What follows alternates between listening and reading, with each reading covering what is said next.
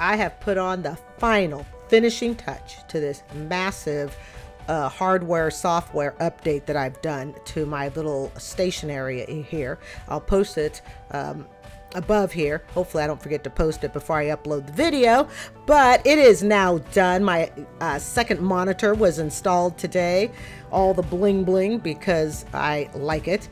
Remember the difference between want and need. This was a want, paid for in cash. All right. Anyways, the workspace is now done and I could not be happier. It's just going to make this so enjoyable for me. So anyways, I would like to thank you guys for just your unending patience while I have done all this upgrading over the last couple of months. I really appreciate the fact that you guys have stuck around through just all sorts of technical stuff, you know, bad microphone, lighting, and sometimes the lighting isn't even always perfect. I've got the perfect lights, but you know, I just really appreciate you guys sticking around like you have as I've gotten this all done. But it is now officially done. I can celebrate, yay. So, but I couldn't do it without you guys and your patience. So I really want to sincerely say I thank you for that. Okay. All right. I'm Carrie. This is Student Loan Chit Chat. We're going to step back a little bit earlier today. All right. And your bedtime story tonight ran, let's see, 12 hours ago, because right now it's about 9:30. Should I get a prenup? Should I get a prenup? I'm hearing this for the very first time, right along with you. Let's take this all the way on down. Whee! Take this down to the bottom of the screen. Don't forget also, you can now easily see over here, for those that might be new, this is the title. And of course, down here, it shows you when it ran. And I think those are some nice little tidbits to have. All right, folks, let's go ahead. Let's pour that tea. Thank you so much for being here with me. Brought to you by the EveryDollar app. Start budgeting for free today. Jesse is in Atlanta starting off this hour. Hello, Jesse. Hi, Jesse. How are you? I'm wonderful. Thank you for taking my call. How are you? Better than I deserve. What's up?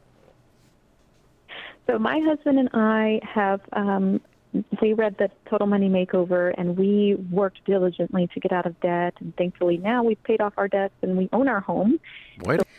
Yay! Yay! Good job, Jesse. Good job, husband. We are now in the process. Thank you. It was actually through your book. God did amazing things through you. But so now we're in the process of looking towards wealth building. And because of that, I've been looking at podcasts and different videos on wealth building. But I've been noticing a recurring theme among a lot of these very well-known people. And it's that they use these phrases. Everybody has a prenup. Either the government makes one or you make one yourself. And I have always been someone that thinks very negatively towards prenups. My husband and I, when we were married, granted we were broke, but we always felt that the word divorce was out of the question, and that if you're even considering a prenup, then you're opening yourself up to the possibility of a divorce. So I wanted your opinion as a Christian, as somebody who is wealthy. What is your perspective on prenups? I don't think anybody gets married with the intent of divorcing. I should know. Can't say anybody. I don't think most people do. Unless you're just out to marry somebody for their wealth. And you have an extreme amount of wealth. You know, you're marrying Celine Dion. You're marrying Barbara Streisand. Okay? I have mixed feelings about prenups. I don't think it's I don't think it's going to be a one-size-fits answer for everybody. Especially in the Christian realm. So it's more in theory because it obviously doesn't apply to you all. Correct, but and what does prenup really? I mean, what does it really have to do with being Christian or not? I mean, I can respect and see where she might say, you know, according to this religion, what is prenups? But when you get right down to it, to me, religion would not matter. I guess the reason that I'm asking it is because it kind of helps me in discerning, are these people that I should get advice from? Like, wealth building, is this people that I should be listening to? Well, I don't know who you're listening to, and don't tell me, but typically what happens in something like that is a financial person is, financial people and legal people both are the world's worst, and I had to break myself of this when I started doing this several years ago, are the world's worst at looking at life through only one lens. Okay? You're asking a question through a relational lens, a spiritual lens, and a wealth building and legal lens. They're only looking at it for wealth protection. Well, if you kind of get down to it, that is what it's about when you put the hammer on the nail. All right? That's ultimately what it's about. I kind of look at it like insurance. Okay? And if you've watched this channel before, you know that I used to work in the insurance industry. Insurance we can look at other areas, but when you get right down to it, it's, do you have coverage? It's the same thing with prenup. Do you have coverage? Yeah, I understand that this caused this caused that. There's a whole chain of reaction. Think of it kind of like a freeway accident. God help us, okay? But it's the best analogy I can think of, right? You know, at 9:45 at night. On work nights, I will not be filming at 9:45. Well, actually, technically it is a work night, but I don't get up early to exercise on Monday, so we're cool. But think of it like a major freeway accident, okay? Lots and lots of interlinked and relationships between what car hit, you know, the other car. But when you get right down to it, one car started that accident. And religion, belief, and anything else doesn't matter. One car actually started that chain of events. And that's how an insurance policy is determined. Prenups, to me, can have all sorts of things involved. Okay? It can talk about family. It can talk about children, you know, where you want to go, where you've been. It can do all. It could talk about religion. Okay? It could consider family dynamics, but when you get down to what a prenup actually is in terms of insurance, it's to protect one's wealth, period. Whose wealth? That's variable. It can change. But right down to it, it's about protecting one person's wealth. Actually, both people's wealth. Whether you're rich or poor, it's both people's wealth. If you could live a life, which you can't, that wealth protection was separated from your relationships and was separated from your spiritual walk, you can't. But if you could, then a prenup would be a slam dunk. And in their minds, therefore, a prenup is a slam dunk. But I would be assuming that a prenup would be done by attorneys. And attorneys, and I don't know anything about law, but I'm assuming that attorneys have to really stay in line with the law. Okay? There can't be a whole lot of interpretations. So if somebody wants a prenup and you want to consider all these other things, that's fine. But in the end, in the final analysis, it may not have anything directly to do with the law. And decisions that are made must be based on law, not on one's spiritual, personal, religious walk in life. Because they only see it through that lens. Does that make sense?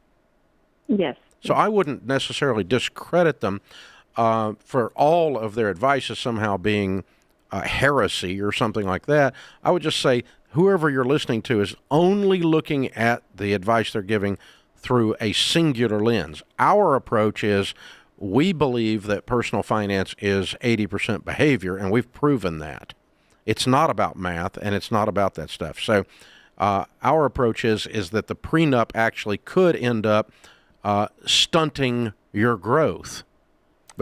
Or you write a prenup, but because it's based 80% on behavior and not on what's actually legal, the prenup gets challenged and is no good. This is why, to me, if you're going to have a prenup, it needs to be based on the law. We can't be, if I have to have a prenup, okay, and I'm not for or against prenups, to be totally honest. I don't need a prenup, but then I come with very little wealth, so to speak. Yeah, I got a paid off condo, okay? But you know, if the guy had more than I did and it made him more comfortable to sign a prenup, cool. You know, I'm not going to be one of those women who winds up, you know, on what is it? One of those channels, TLC, screaming over a prenup. I'm not going to do that. Because you're not all in on working together. See, now I disagree. Okay. If somebody wants me to sign a prenup, I'll sign it. I can tell you from my end, only speaking for myself, it's not going to lessen the effort of what I put into a relationship. It's not going to lessen it. I'm not going to say, oh, I have a prenup, so I need to work harder, or I don't have a prenup. So what is it? If there is a prenup and I'm the poor person, I got to work harder to make sure he doesn't leave. Or if there's not a prenup and I'm the poor person, that means I can take it easy. I don't think like that. And hopefully by the time you got to the altar, you would have an idea as to what your potential partner would think about prenups. Like I said, I'm not for them and I'm not against them. I'll kind of leave that one open to the individual couple. So when I first started this show, I was 100% never get a prenup under any circumstances. Don't get married if you love your stuff more than you love her. Period. Mm-hmm. Just don't do it. That's how I started. Now, having done this a long time, I have one caveat that I've added about a decade ago to this. And that is, if two people are getting married, one of them has extreme wealth, there's an extreme difference. Like I had one guy who was marrying a lady who had $10 million and he didn't have 2 nickels. Okay? I suggested a prenup to them to keep their relationship pure, about relationship and not about money. And I could respect if someone had that big of a difference, but maybe it's I'm not overly religious. Like, yeah, I believe in, God and all that stuff. Okay. I'm Christian, baptized in the Methodist Church. Okay. So, I like to look at it as kind of a liberal Christian. Okay. I'm not overly religious. All right. But I do believe, okay. But I could respect that if somebody had, that much money. But if I'm marrying someone, regardless of their wealth, I'm not going to reject you if you want me to sign a prenup. I'll sign it. It's like, if that makes you feel better and we can move on with life. And the bigger reason I suggested it to them is my now experience 30 years later has been the prenup in that case is not really for that couple. It's for all the weirdos in their families. Because all of a sudden, crazy mother-in-law swoops in from the other side once the $10 million golden goose shows up. Or you could just lie and say you have a prenup. It's kind of like with my little baking business, okay? And people, I was saying it earlier in another video, somebody wants you to bake the cake for free and then they'll pay you. And very easy answer. I simply say, I'm sorry, I'm filed with the IRS so that I'm paid first. I'm not filed as a billing company with the IRS. And if I file as a billing company, then I have to change my tax status. So since I'm billed as a pay up front service, I have to be able to show that you paid me first and then I made the product, not that I made it and then you billed me, because that could get me in trouble with the IRS. This would be a great excuse. Okay, just tell the in-laws, sorry, it's in the prenup. Sorry, can't get you that Christmas cruise you wanted. It's in the prenup. Everybody in the family is limited to one present. It's in the prenup. Oh, you could have some serious fun with that. And you got to look at, then you got a little piece of paper and you look at her and go, sorry, Ma, got a prenup. Can't do nothing. Don't ask us. You can't ask me for a loan. It's in the prenup. Oh, I could have fun with that. I swear. And so it gives them a defense mechanism against crazy in their family. Because one thing we know about wealth is it magnifies everything, and that includes crazy. Yeah. All wealth does is make you more of what you are. All wealth does is make you more of what you are. It does not, it doesn't change you. If you were status oriented and you were the type that, what the neighbors think and feel and how everybody, you're worried about your image. Okay. All money is going to do is give you more to worry about your image. So you try to make a bigger image. Okay. If you're very charitable, you're giving, whether it's of your money or your time. I don't believe you have to just give up your money, okay? It's just going to give you more opportunity to do that. If you were going to ask someone, however, okay, let's say you have a considerable amount. I don't have enough wealth to ask anyone to sign a prenup. I mean, I guess if, I wanted to marry the gas station attendant who's, 50 years old and, has zero, I guess I could look wealth. Well, wealth is all relative. It's really all relative. I mean, yeah, there's a mathematical tax return, I'm sure, identification of what wealth is, okay? When we talk about wealthy people, but in the end, wealth is all dependent upon who you are marrying. And I think it's also dependent upon, not all wealth is up front, okay? I stand to be in much better position financially retired than I am working, because I'll be able to draw from pension. I'll be able to draw from Social Security. I know everybody says Social Security won't be around. Guys, they've been saying that since, I was a teenager. Okay. So, and I'll be able to draw from my own private savings account, which should be in the 6 figures since I got 12 years to build it. All right. So this is why I'm so grateful I have time on my side and I'm being very aggressive with it. But when it really comes down to it, wealth is all so individual between the two people. And not everybody's wealth is up front in liquid cash. There can be hidden wealth in other ways that comes due later. So when you got crazy members in your family and you marry $10 million, dadgum, the crazy comes out, So in that case, I did recommend a prenup in extreme differences. But for 99% of the people, just regular folk getting married, and, I had one lady call me up one time and said her boyfriend had a 1968 frame-up restoration Mustang, and he wanted a prenup. Oh, have your damn car. I don't care. Take the car. Take the car. I don't drive cars. I drive a car, but I don't collect cars. I don't maintain cars. You wouldn't even have to have that in the prenup. Buddy, honey, you can just have the car. Okay? Just have the car. That would be... Let me say, and I don't want you to take my YouTube computer station. I get all the monitors, everyone. I want the 35-inch, the 32-inch, and the 25-inch. And don't forget the 2 laptops.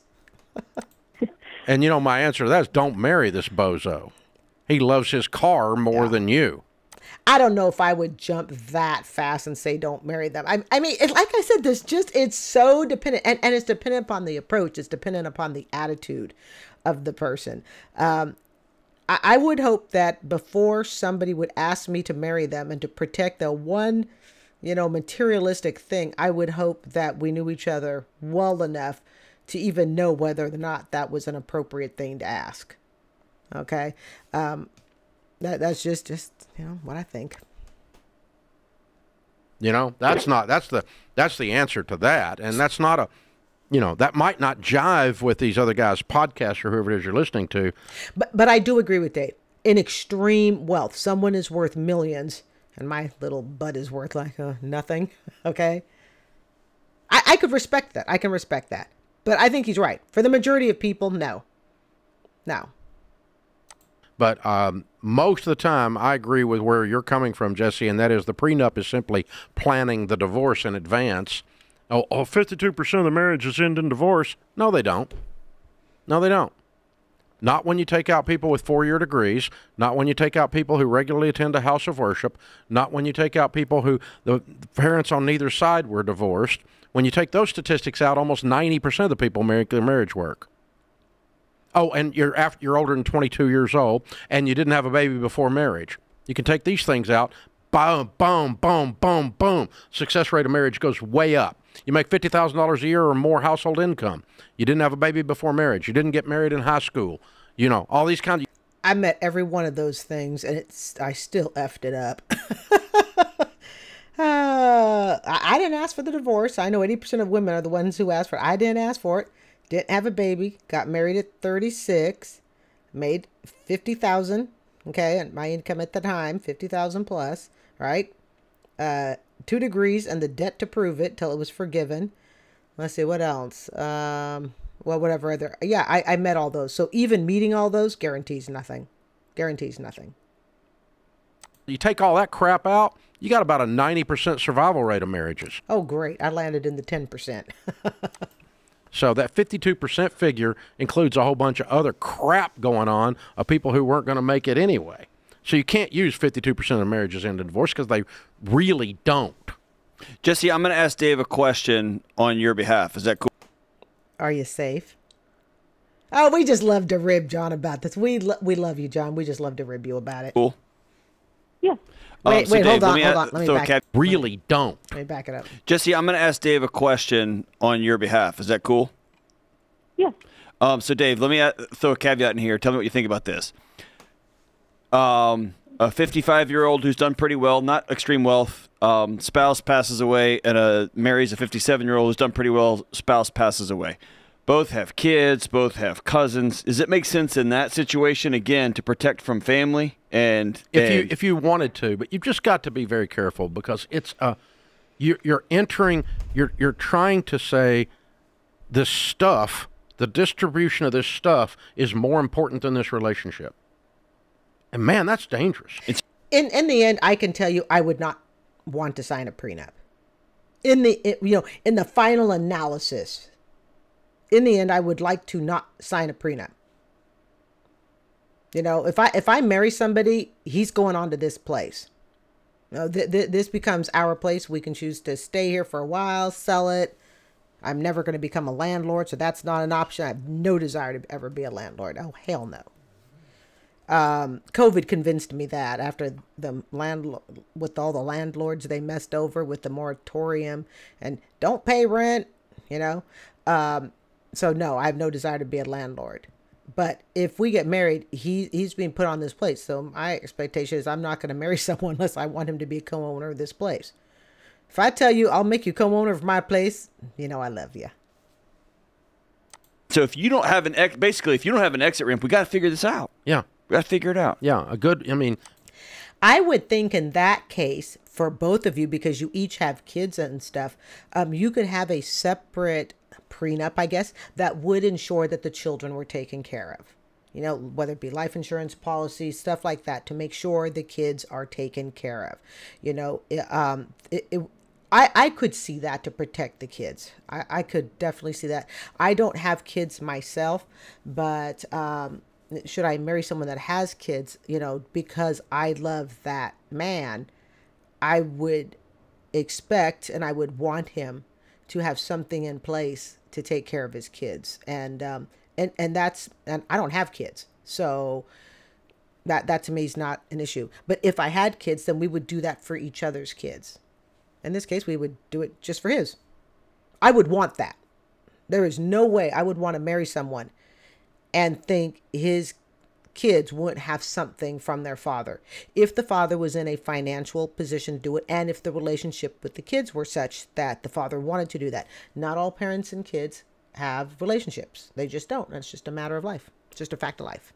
If you don't trust her to leave your Bible to your son from the first marriage whose mom died, then don't marry her. Then don't marry her. Right. All right, folks, that is the end of this one. What time is it? It is a work night. It's 9:50.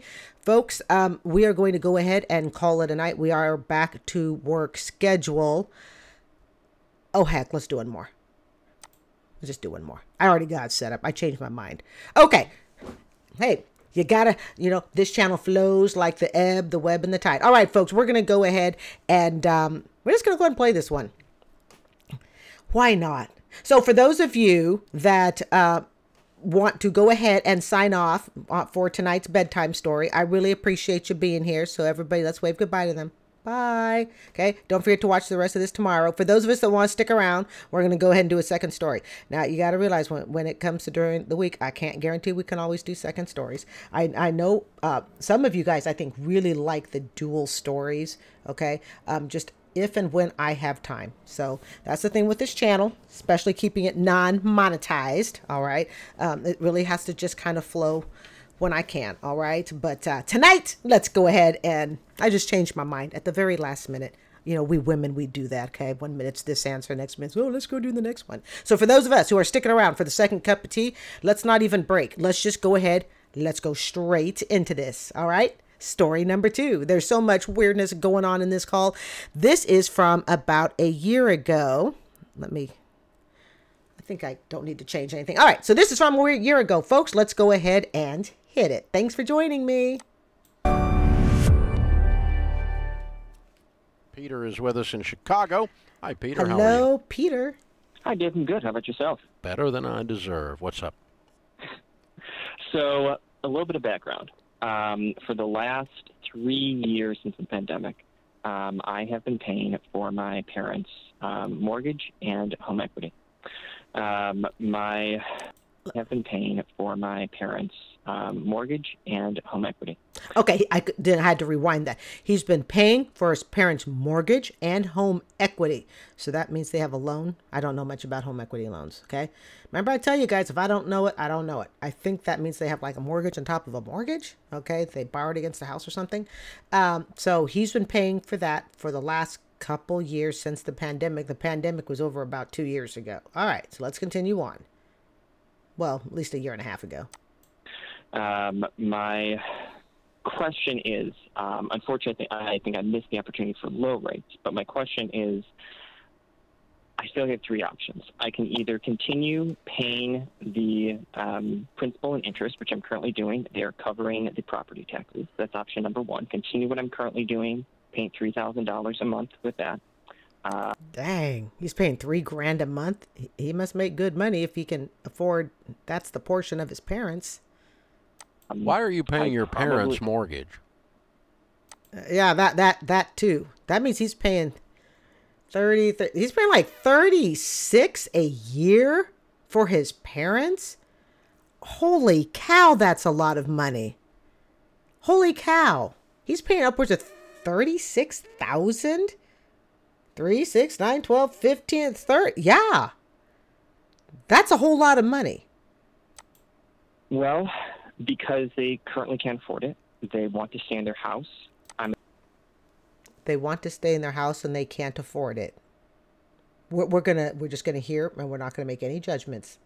An only child, and I would do and will do anything I can to pay them back for being fantastic parents and giving me an amazing job. To help them. No, sorry, Dave. I didn't mean to interrupt, but I'm gonna jump in first here. Okay, since I have control of the switches. No child should be of any age. No child should feel obligated or be obligated to, it sounds like to me, pretty much fund their parents' living as a thank you for raising them. To the tune of $36,000 a year. $36,000. My parents just don't want to live in this house anymore, so they're going to expect me to do it. It makes me wonder if they've been such amazing parents. If they've been such amazing parents, then why are they not able to model fiscal responsibility to their child? If you're such an amazing parent, why, through your financial carelessness, the financial decisions these parents have decided to make, what they're modeling to their child is, don't ever be willing to downsize. Don't ever be willing to shift your budget. Find somebody else who will pay it. I mean, what are they really modeling to their son? We refuse to move. So when the son gets into a position where he's like, well, I don't want to have to move. I'm pretty comfortable here. Well, who are you going to find to pay for it? I'm thinking they're not the most amazing parents. What is it, that Stockholm syndrome?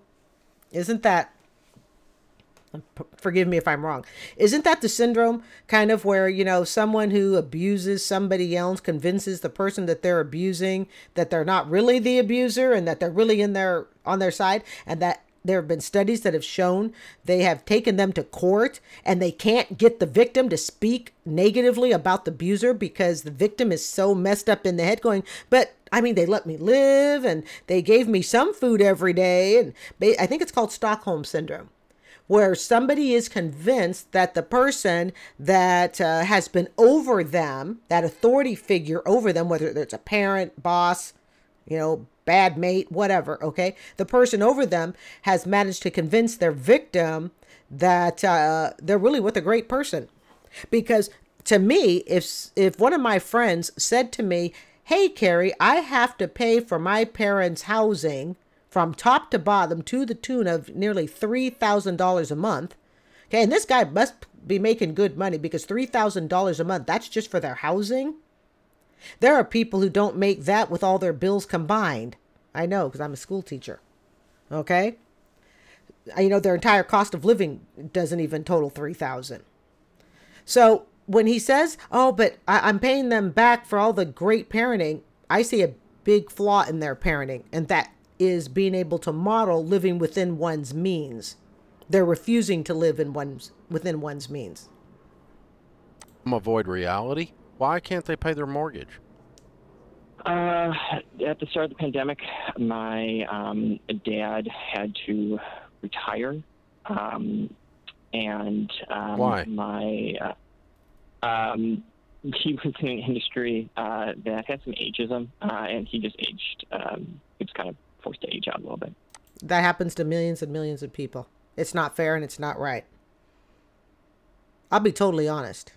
It's one of the reasons I went into education. Yeah. I had watched people in my 20s and early 30s be forced out of corporate jobs due to ageism. And ageism is where, once you typically hit around 55, I've even assumed it could happen as early as 50. Okay. Once you hit that, they say, we need to trade you in for 2 younger workers. It's one of the reasons I went into education. And when I was in my early 30s, I actually asked myself, okay, where could I go where, you could age and you could still most likely keep your job. I mean, you got to do the job, of course. Okay. But let's put that aside. Okay. Your job evaluations are solid, yada, yada. Okay. Put that aside. But where could I go where someone would not be immediately on the termination block because of age? Where could I go where age could actually prove to be a benefit? And then I went, hey, my parents were generational family of teachers. And I went, that's where I went. Just something to consider. This was very, very thought out. For all the financial mishaps I've ever had in my life, I can honestly say I is it the 8 ball in pool that okay? I hit the 8 ball. I think that's what the phrase is. Okay, I hit the 8 ball when it came to planning pension retirement, but it wasn't a mistake. It was modeled for me. What these parents are doing here is modeling for their son. We refuse to downsize. We need someone else to pick up the slack that we aren't going to pick up because we don't want to downsize. So, son, you're it. And to me, that is abuse right there. So I said Stockholm Syndrome. I mean, I understand it's not to the extreme end, but still, guilt can be abuse. It makes somebody feel guilty enough. Absolutely. How old is he? He is 66. So why don't they have retirement accounts? Don't they have their, and he's 66. So he was in the day, because I'm 50. So he's 10 years older. So he still was at the point where, the economy was good. What did he do for a living? He is a substitute teacher right now. Before he was in another industry, he was making. Both of my parents are in their 70s as professors, as teachers. The dad needs to be working. Couple needs to downsize. Mm-hmm. And that's definitely an option he could take. Right. So you take it. You don't stick it on your kids as they're trying to build their wealth, as they're trying to start their families or, travel the world, whatever. You don't put that on your kids. The one thing I got to hand my parents, okay, to all 4, mom, dad, stepmom, stepdad, okay, the collective, okay. One thing I have to hand to them is they allowed us they have, okay, because 2 of them, my mom and my stepfather have passed away, but my parents have always allowed their children to go out and explore the world, no matter how much we may have effed it up at times, okay?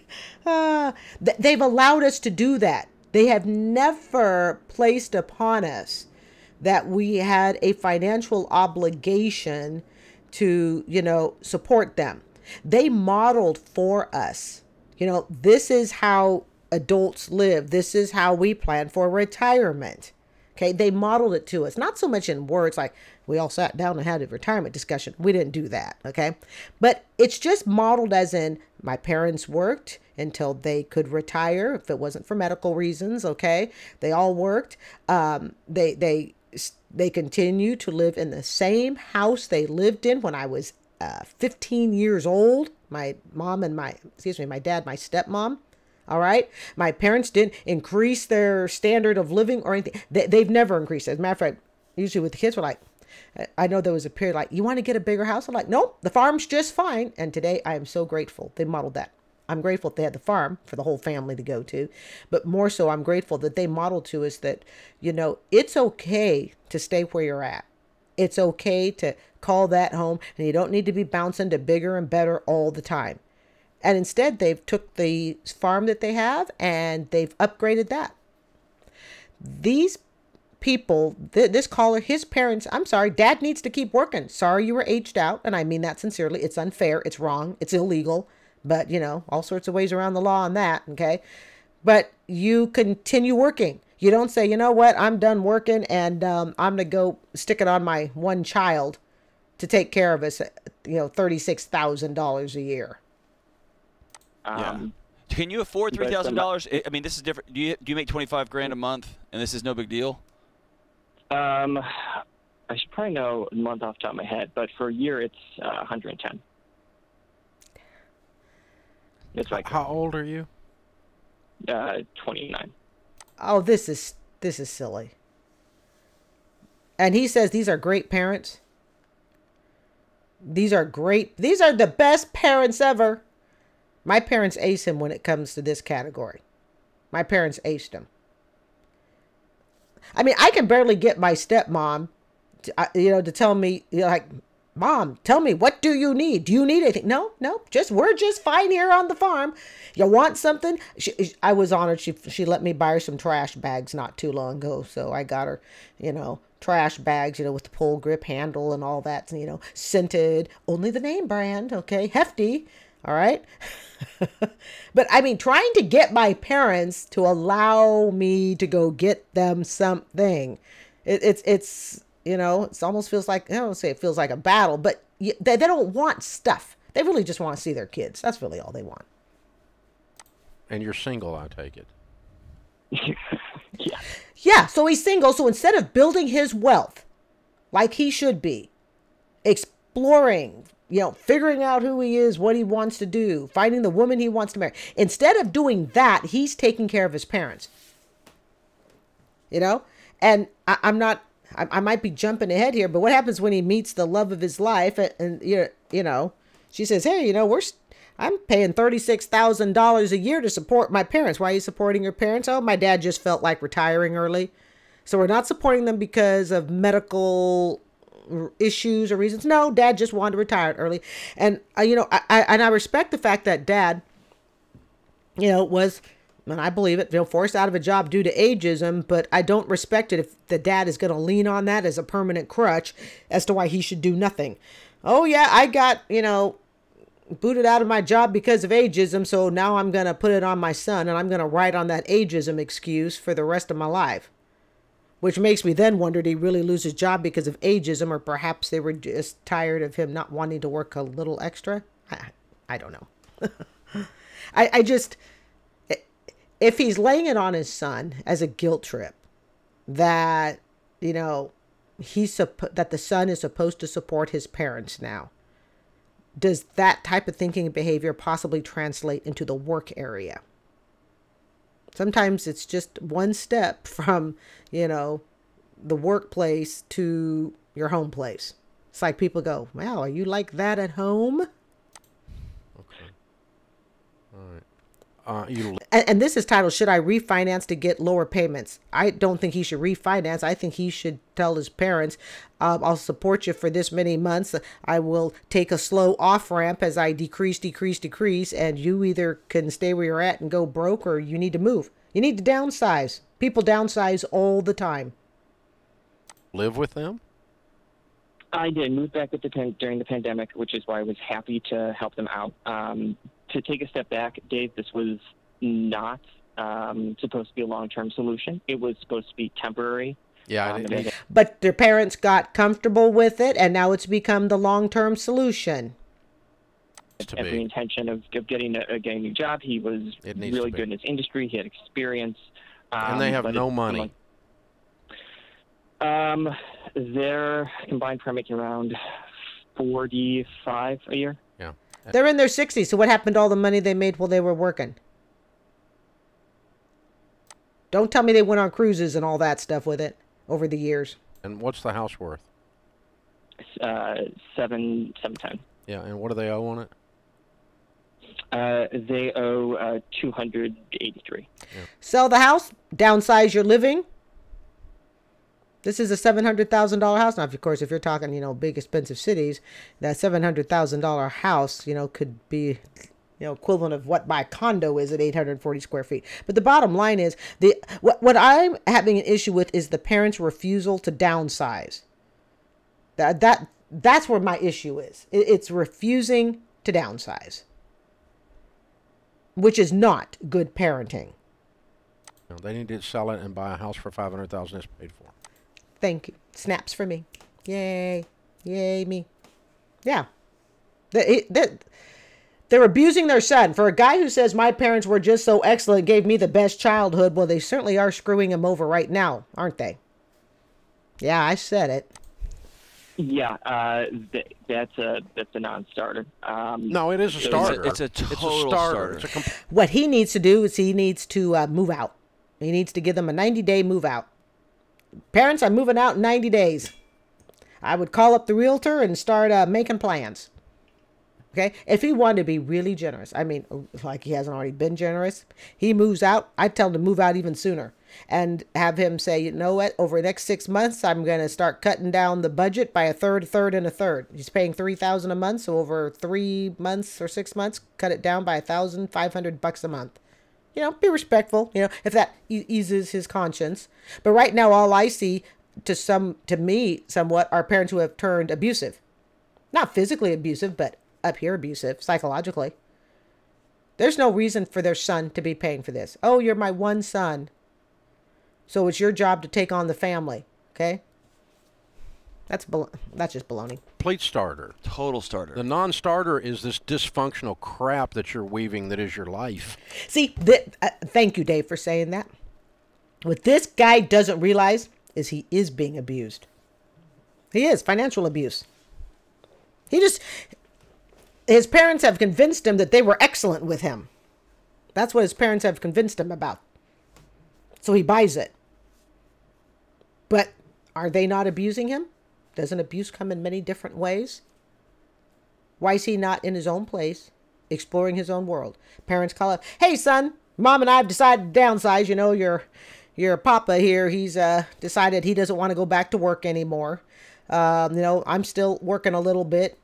So we're going to go ahead. We're going to sell the house. Don't worry. We're not moving far away from you and our upcoming grandkids, yada, yada. Okay. That's the way the conversations are supposed to go in healthy relationships. That's the non-starter. The non-starter is that a 29-year-old is taking care of these fully capable adults who need to get off their butts and take care of themselves. It is not an act of love. Thank you. Thank you.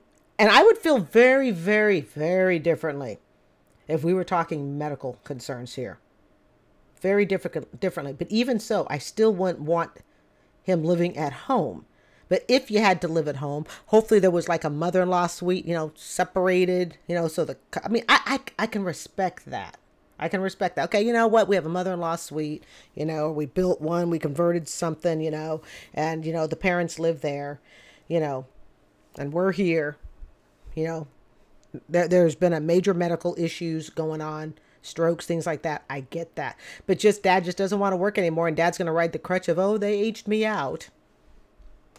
There is so much weirdness going on behind the scenes in this conversation, I can't breathe. Especially as some sort of return on investment, as though they were great parents, and so they're entitled to X% of your income because they don't want to work. Yeah. And it is my opinion, okay, the son got this idea from whom? Who did he get this idea from? His parents. His parents gave him this idea. Told you, Stockholm Syndrome. I've never, ever had my parents come up to me and say, Carrie, we've raised you, we fed you. God knows that airplane ticket, from Saigon, Vietnam to here. Whoo, you owe us some on that one. And the outfit that you threw up on also. You owe us a refund on that one when you were on the airplane. Okay, so you owe us, and they lick their fingers and they tabulate the amount. All right, when you get older and you clear all those bankruptcies you got and student loan debt, you start owing us. You start owing us. My parents would never do that. These are not the great parents that this son thinks they are. These parents have convinced their one and only son that he is responsible for their financial lifestyle. I didn't say well-being, but it's their desired financial lifestyle. Yeah. Or they didn't save up, or they made some life choices. I'm all about helping your parents out, man. But let's pretend that you had a dysfunctional. job that was making $20,000 a year, and you were in an apartment, and they were in this pickle. You know what they would do? They would sell their house and buy a $500,000 house and get a job to be able to live there. That's what they would do. So it's not a non-starter. You are trying to make their fantasy world exist, and it's not sustainable. And they're guilting him to make it exist. He got this idea from his parents. I swear, this didn't just come from him. And we're not talking just, hey, let me move home for the pandemic. But the whole idea, the whole expansion of, you owe it to me because you were great parents. Somewhere or another, he got that idea. And I genuinely don't believe he just got that from himself. It was hinted. It was clued. You know, he's gotten hints of it all along until he came up with the conclusion of, hey, you know what? I should pay my parents $36,000 a year, mortgage bill and all of that, home equity loan, because they were such wonderful parents. He got that idea from someone. He got it from his parents. You are participating in the fantasy as though the fantasy that you can prop them up and keep this thing going forever. You can't. This has such a short runway, and it's gonna hit the wall, and it's gonna disintegrate like NASCAR, and the engine's gonna fly up in the stands. I mean, this is. And then what's it going to do to the relationship when he can't sustain it? You know how Dave always says, you know, don't mix your family with money. Well, that's a heck of a mix. Hey, I'm going to support you totally. I'm going to support all your housing. When he says don't mix your money with your family, this is a great example. Because who are the parents going to blame? I mean, if this kid wants to talk about guilt, okay? If this kid wants to, what is it? They should, I need to pay for their stuff because they were such great parents. Okay, if you want to talk guilt, how is this kid going to feel when he can't sustain his parents' living because they were such great parents? How's this kid going to feel when he himself goes broke because he's maxed out his debts, okay? He has no more, room on the credit card. What's going to happen to they were just such perfect parent relationship between parent and child? Who's going to blame whom? Ultimately, to me, it's the parents' responsibility. But when he can't or he doesn't want to maintain this anymore, what's that going to do to that so-called perfect relationship? You got about 2 to 3 years on this before all the emotions in this mess melt down and the finances unravel. So this is not a refinance question. This is Peter, you guys have made a mistake of you were nice to come in and with an umbrella when it was raining, but an umbrella is not a structure that's sustainable in a monsoon. And so these folks need to make some decisions about their income and their housing like grown-ups. And then you need to go on and love them, be kind to them, and you can assist them occasionally. But this idea that you took them to raise is just dysfunctional, dude. That's the non-starter. Yeah, and this is what the guy needs to be able to understand that is, if that's the way they actually present it to him, that's abuse in itself. He doesn't have the perfect parents. Far from it. All right, folks. That was story number 2. I'm Carrie. This is Student Loan Chit Chat. I would like to thank you for joining me this Sunday evening for bedtime story and chit chat. I hope you guys will consider subscribing. You guys have yourselves a terrific Sunday night. Bye.